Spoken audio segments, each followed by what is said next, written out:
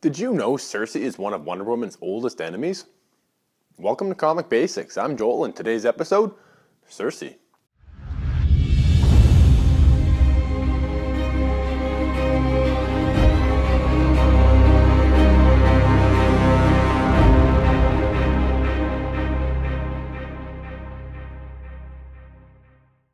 Over the years, there have been many iterations of Circe. While most have changed her physical features and other small details, all have kept a few things constant.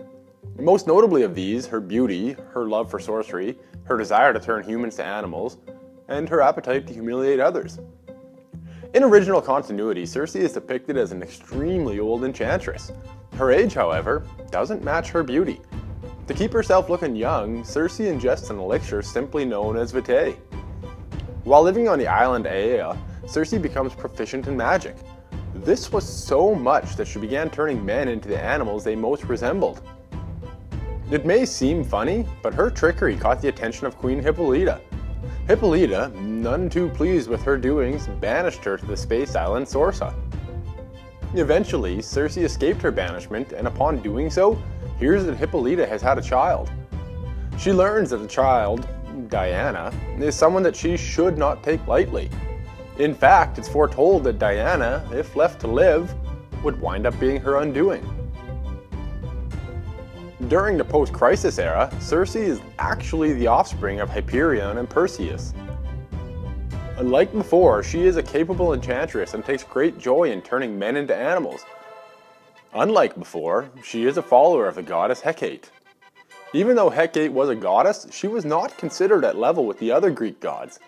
Due to this, she marries Hades. The marriage wouldn't last, and eventually Hades takes a new wife.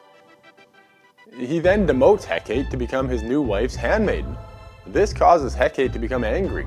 Because of this, she leaves the gods and gives her power and soul to her most loyal follower, Circe.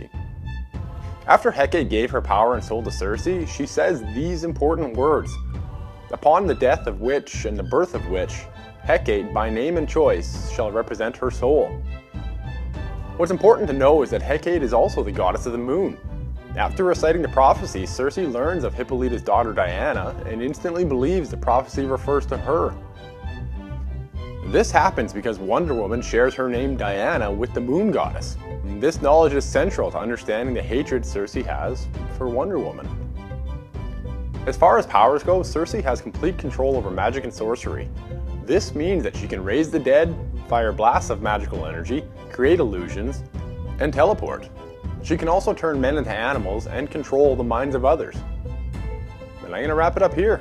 I hope you enjoyed that, and if you did, please hit that subscribe button.